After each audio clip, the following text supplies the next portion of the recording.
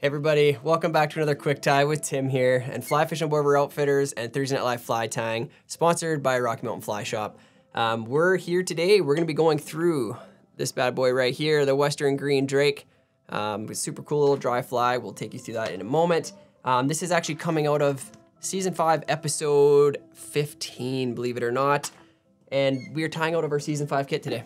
Okay, so although we're reaching the end of our season here pretty quickly, doesn't mean you can't still grab a kit. If you head on up to our website, all these quick ties for every single fly we've done all season is gonna be there for you and available for you to tie from. Don't forget to like and subscribe to this video. It helps us a ton having you guys as part of this crew, and leave a comment if you are part of the quick tie squad, because we'd love to know that you're here as well. Well, let's head on over to the vise and get started. So you can see this little guy here. We are tying this in a size today. This is a size 6. No, I'm just kidding. It's a size 10. Size 10 is a pretty common size for a green drake. You could even go upsize that for the green drakes that we have around here. So let's go ahead and get started. This is, with most dry flies, we get a little bit more complicated in some of the techniques and the things we do with them. I'm gonna try to keep this as simple as I can for you guys and show you it's not all that bad. Today I'm gonna be tying with some UTC 70. I'm sticking with some black as what I'm gonna go with today. So let's go ahead, we're gonna start that thread just behind the eye of the hook. This is a eye turned down dry fly hook, which most of the dry fly hooks are. So let's come in here, we'll trim out that tag end. And the first thing we're actually gonna tie in is gonna be our tail. So I'm gonna bring my thread back to about where that barb's sitting, then I'll come back up to a mid fly. Now in your kit, you're gonna see we have this black moose body hair. You can see a couple different patches like this, quite fine at the tips. We don't want a super prominent tail, but I'm gonna go ahead and grab off a clump about that big, and I'm gonna do a little stack job on it and see what we can get out of it. But make sure you clean out the underside and the butts before you do that. And then I'm just gonna throw this in the hair stacker real quick and try to get those tips nice and aligned for our tail. Give it a couple taps on the table, and go ahead and grab it out of the stacker. Now I've kept the tips aligned in this hand. I'm gonna go ahead again and try to clean out any of that excess that I can see right now. Then I'm gonna come check on the tail. So these green drakes do have a fairly prominent tail, but we don't need it to be quite that much. I actually just cut that in half. So I'm left with the boat like this. Show you against my white hands, you can see a little better. So not a ton, and when we actually tie this in, it'll get even a little thinner as we compress it. So I'm gonna bring my thread back to about a quarter of the way down the hook shank from the eye. Now I'm gonna measure a tail that's roughly a full hook shank in length, and I'm gonna place that back here. That's gonna be where it comes out the back, and I'm gonna pinch and change hands. I'm gonna do a gathering wrap, flare that a little bit, and then I'm gonna start taking some wraps down the fly, all while holding that tail up. Now, this hair will compress and flare, so as I get near the tail, I kind of let off on the tension so that it doesn't flare as bad. So if I pull tight there, you can see it flares, versus if I take the pressure off of it, it'll settle and sit a little flatter. And that's what I want. I don't want the tail to flare too much. I want it to just sit as flat as possible. So I'm just taking some loose tension wraps when I get near the back there, and it should stay a little flatter. Okay? Now I'm gonna come up here and I'm going to cut this tail fiber off right here. Then I'm gonna come up the fly and just work some thread wraps. We're not too worried about the bulk here because we are gonna actually use a little bit more of that bulk as we get down and build the body of the fly. But first, probably the most challenging part of this fly is gonna be building our wings. Okay, so you've got a section of deer hair in your kit as well. And we're actually gonna take a clump of this, tie it in, spread it out, get some wraps around it, and we're actually gonna build what's gonna appear to be, like here, 2 wings on the front of the fly. It works itself right into the hackle, and it looks pretty good. So go ahead and grab yourself a clump. This is a hard thing to know how much to grab, because you do lose a little bit of it when you envision it, when you split it in half, you're actually losing half of it. So I grab a clump that's probably bigger than I need, and then I'll work with it. But I'm keeping those tips aligned. I'm never gonna stack this per se. I'm just gonna keep it as aligned as I can when I get it off the patch. I'm gonna clean out all that underside. I'll get another look at it. Now, if I imagine this much split in half, There's probably a little bit of a heavy wing, so I'm gonna pull a little bit of that out. Not too much of it, but I just like to sit it in my hand and envision parting it and seeing how much is gonna be there. So that's probably still a little much, but I'll go with it right here. So now when I tie this in, I have to actually flip it around in my hands so that the butts are facing back down the fly, which can be a little bit of a process while keeping those tips aligned. But now that I got it switched around in my hand, you can see my tips are still fairly aligned. I'm gonna measure these wings to be basically just under a full hook shank in length. So when I tied in at this position, which is that quarter of the way back where I left my tail, when I tie it in there, it's gonna flare up and kind of get all up in the way, but we're gonna work around it and I'll show you how some of my techniques to tame it down a bit. But we want it to be roughly a hook shank in length. So I'm gonna transfer it there. I'm gonna come here. I'm gonna get that first wrap on it. It should all start to flare a bit. And while keeping my fingers attached back here, okay, so I still have my fingers on the back portion of the fly, I'm gonna reach in here with my scissors and I'm gonna cut a little taper in the hair without cutting the wing, back down the fly. So I'm gonna use that as a little bit of bulk for creating the taper in the body. So as I'm here now, I'm just gonna start taking some wraps over that hair, up against where I left the hair, but just kind of securing those butts down, like so. And then I'm gonna grab all this hair and I'm just gonna basically pull up on it, push it up, keep it up like that. I'm gonna drive a wedge in front of it with some thread wraps. Push that forward just a little bit more. And then I'm gonna lift it up. Again, need some of those thread wraps in front of it. And then I wanna lay it down so I can see all of those butts. And I wanna make sure I get some good thread wraps all over top of them, creating that nice little taper down to the body. So I just take a minute here, add lots of thread wraps here, right up against it. And now that I got that there, I can pull all of this up and drive a few thread wraps as a dam in front of it, which should help it stand up. Now, I'm gonna start off by taking some thread wraps, almost like I'm making a post out of this. So I don't wanna make them super tight because you know it will flare this hair, this kind of more fine hair.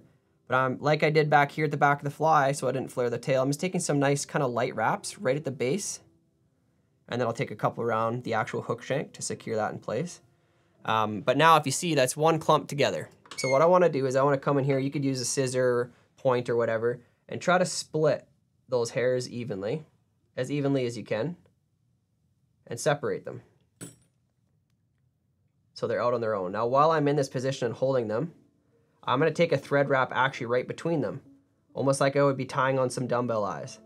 And then I'm gonna do the same thing on this side. I'm gonna grab and hold them out of the way, separating them, and take a wrap like so. And then I'm just gonna repeat that process a few times. So hopefully I'm able to separate this wing, taking some thread wraps in a figure-8 motion, making sure that those, so now if I show them to you, you can see that they're split. Okay, they're split and they're kind of on their own.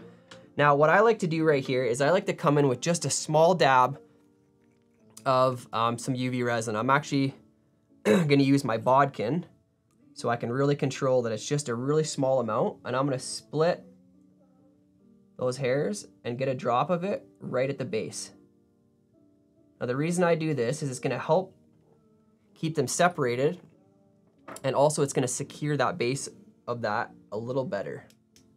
So I come in there, I cure that. And now if you take and look, you can see those wings splayed quite nicely. I can always put a little pressure and change them just a little bit. I'm actually really happy with how that one went. Not that everyone goes that way, and you should know that. And I can promise you not every fly, even in preparation for tying this one for you guys, always looks perfect, okay?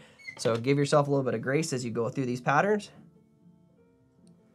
Okay, so the next thing we're gonna do is in your kit, you have a piece of floss. We gave this to you to create the segmentation in the body. But one of the better options, we just gave you this so you had something to tie with, I like, is just a piece of yellow thread. A little easier to work with. It's totally up to you, your choice, what you wanna use. Just a piece of yellow thread or a yellow floss works just fine. I'm gonna go ahead and use this, just this thread, which is just a generic, this is a yellow 140 piece of thread. So I'm gonna bring my thread back behind the wing, And I'm gonna tie in this yellow piece of thread all the way back to the tail. And now we're just about ready to build our body.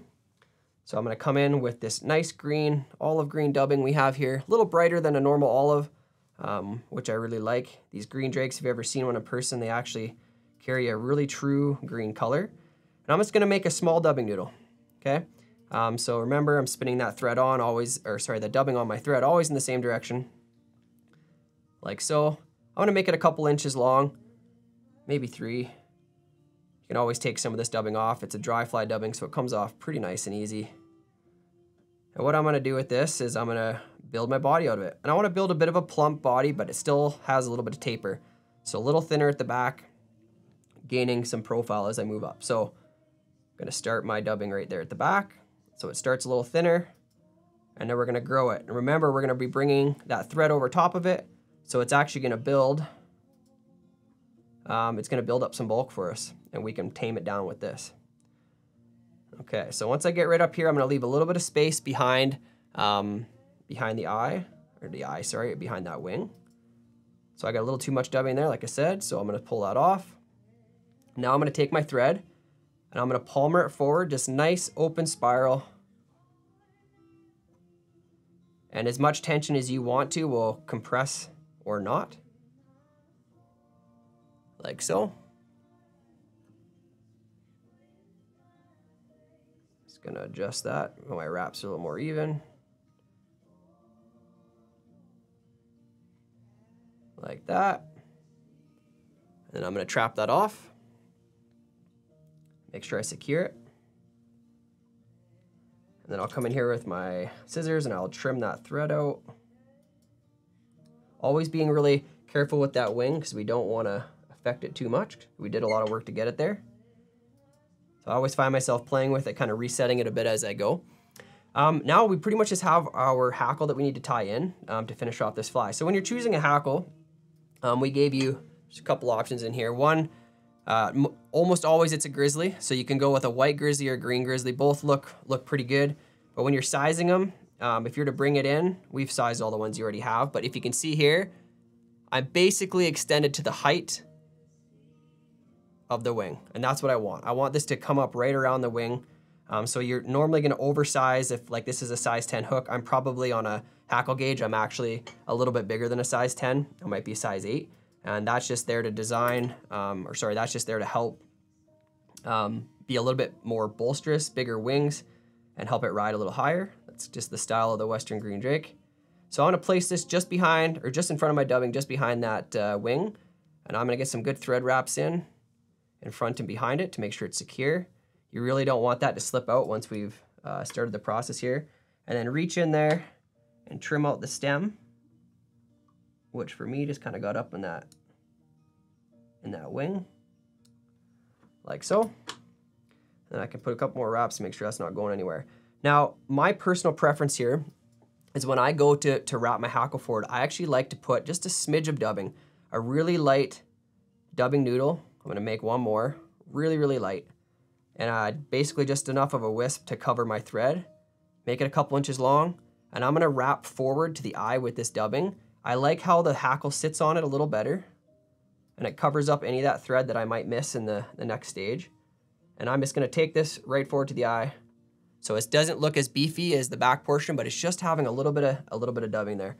So I'm gonna throw in a half hitch right here, just to save my work, make sure nothing's going anywhere at this point. I'm gonna set this aside while I bring my hackle forward. So now I'm gonna try to get 2 to maximum 3 wraps behind the wing. So I like that there, that's 2. Now I'll make sure I pull the wing forward and try to get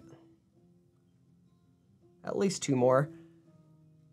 We'll go maybe 1 more. Yeah, that's good. I like a little bit heavier hackle on these, just helps them ride a little nicer in the water. And then I'm gonna bring my thread back. Make sure I'm capturing from behind that hackle first, then in front, and then repeat. You definitely don't want that hackle to come undone once you've kind of got to this point. So I'll do it a couple times. And I have quite a bit of hackle that's kind of, you're always gonna have these little errant fibers that go wherever. We'll deal with those in a second. So now I'm just gonna come in here and I'm gonna do a half hitch, or you can whip finish this. I prefer the half hitch on these flies because I can come in with my tool and actually push some of those little pieces of the feather back, as you saw there. So pretty simple, 2 wraps around anything with a little hollow piece on the end. This is an actual half hitch tool. Ride that up over the eye, pull back. Go ahead and trim out your thread. I'll come in here and I'll trim out this hackle. Always being as delicate as you can with these smaller flies. Because you put a lot of work into them, you want them to look pretty good. And that actually, guys, didn't turn out half bad. There you go. There's your Western green drake. If you haven't fished one of these or you don't have green drakes around, from what we've learned sometimes with some good friends of ours, you just try them whenever and they seem to work anyways, regardless of if you have those bugs on your river. All right, guys, anyways, this has been Tim Hepworth here with Fly Fishing Boat Outfitters and Thursday Night Live Fly Tying. I want to thank you for joining us for another quick tie. We appreciate that you're here. Please like and subscribe to this video and stay tuned for next week. We'll bring you some more flies.